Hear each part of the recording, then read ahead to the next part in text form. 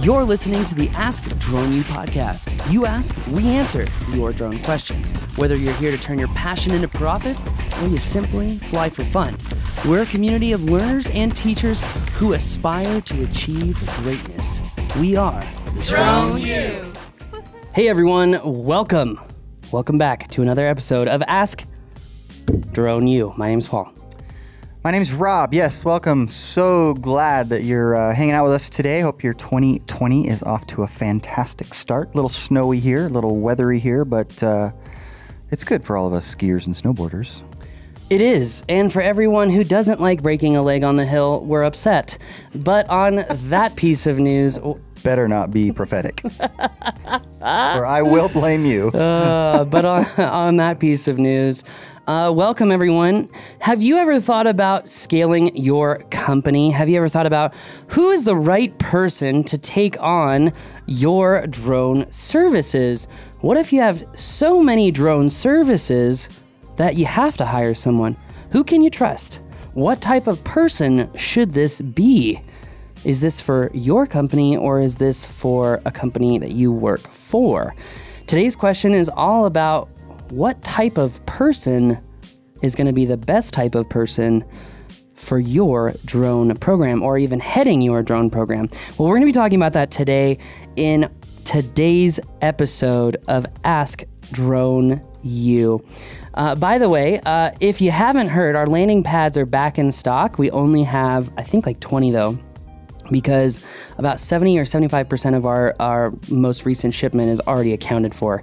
So if you want to pick up a landing pad before they get out the door, it's not just a landing pad.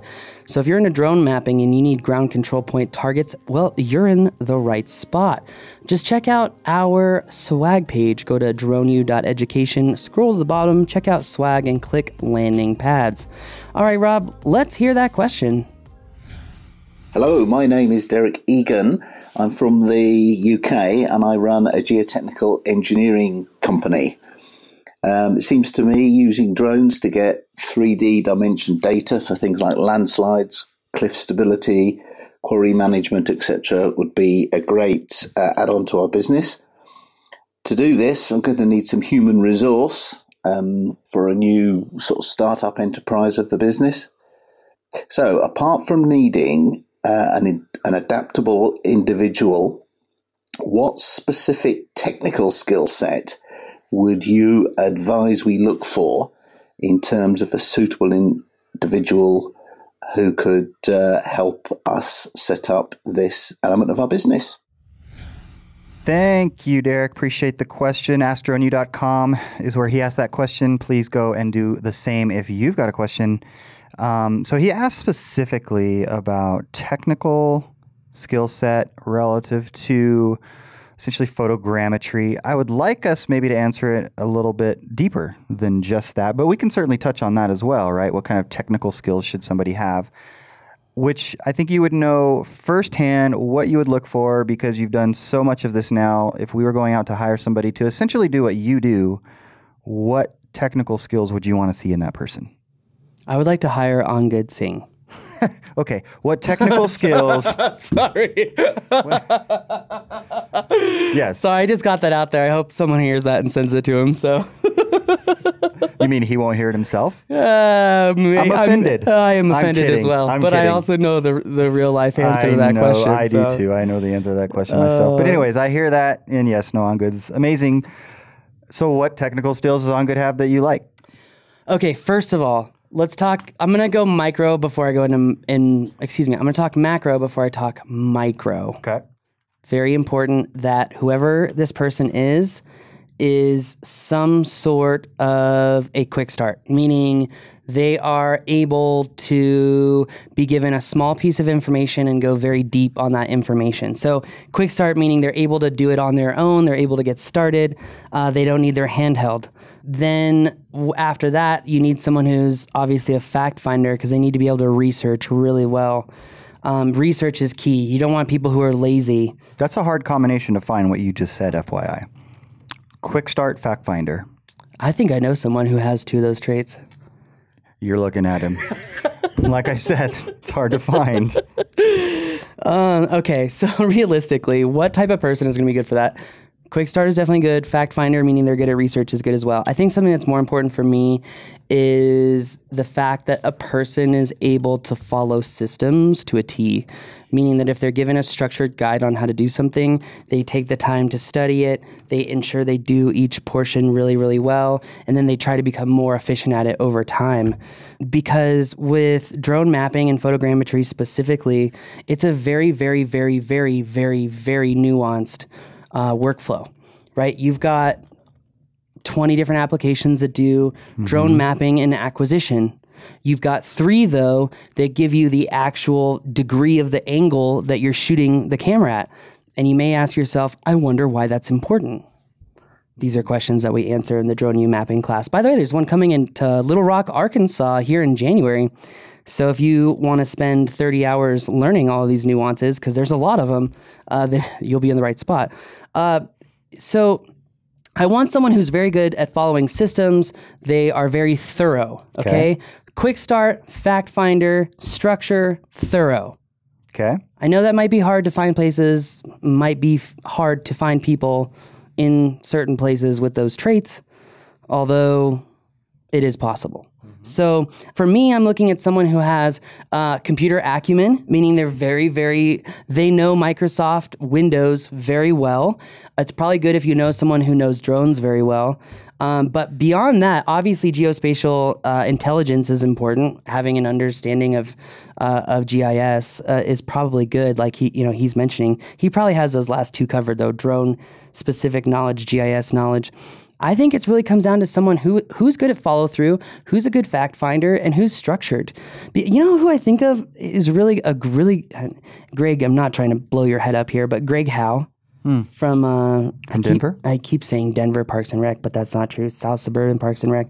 Yeah, he's a perfect example. Yeah. Go getter, driven, willing to learn though. He's not a hothead, right? He's as humble as it gets. He is, and he's very nice. I'm glad you said that, because there's a couple things that I would add, and one, all these are arguable, I suppose, on some level, but one is humility, which means you're teachable.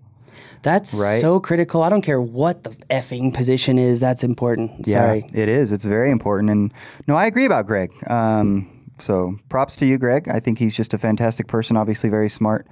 But he is humble, and he is very willing to learn from people that he know more about him on a given subject. And I think it's really cool. What other than teachable, what else do you see in him as a good example? Well, I haven't spent as much time with him as you have. I mean, I think from a personal standpoint, I've had interactions with him, and so I don't know that some of the things that come to mind about him that I like. This has become the Greg show, but nonetheless, he's personable. But he's even-keeled. Yes, he is even-keeled. He's willing. He's a good communicator. I've seen that on multiple levels, in person and via the written communication, via email. So those are some things that come to mind. You mentioned something, and I'm trying to learn how to breathe before I respond. It was in my 2020 goals. Personable, charismatic, probably not something you're going to find with someone who's good at this position. I think it would be a good positive, because they'd be a good team leader. Yeah, which Greg is. I mean, I think he manages that department there for that municipality, right? He does a good job, actually. I mean, obviously, he's a good people person. He manages people, and he's good at it. So yeah, that's something that if you can find that. But in terms of technical skills, I think of somebody like someone who's good at programming, because they have that ability to sort of regiment their thinking in terms of solving the problems that they're going to have to solve in the mapping process, right? Yes. Switch tracking really fast. Mr. Vasic from Pawalu Middle School. Holy cow, I am so grateful that we did logic games throughout your math class all through 6th grade. Holy word I can't say. It's one of the most valuable teachers I've ever had. You can't say Shimoli? No. Huh. Because I would rather just be real instead of being sensitive. That's just a personal choice.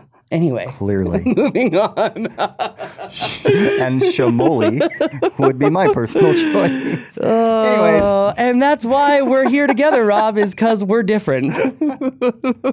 Anywho, that's I'm fascinated that you remember that clearly and his name and all that good stuff. But that is awesome. No, I think He was probably that's actually one of the most influential teachers I ever had. But anyway, Gotcha. go ahead. That makes sense. No, I think that's one way to make math fun, right?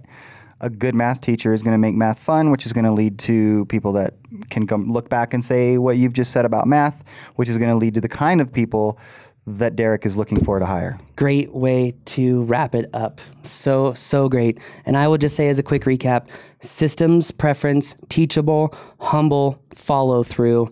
If they know drones or video games or coding really well, you're really in the right spot. Speaking of someone else, I just think of Matt Schaefer. Just like, whoa. Absolutely. He's just perfect in all of those. Yeah, no, we love you, Matt. And he's one of our Drone U elite instructors. Fabulous guy, fabulous teacher. And he definitely fits this bill. And of course, he's a programmer and developer, right? For sure. I think if you can find a guy like Matt who has the skill set that he has, you're golden. Couldn't agree more. On that bombshell, if you have ever found anything interesting or useful from this show, please leave us a comment below. We really appreciate it. Share the show, leave us a review, one of those two, because it's going to help you, help us. So thank you. My name is Paul. My name's Rob. This is Ask Drone U.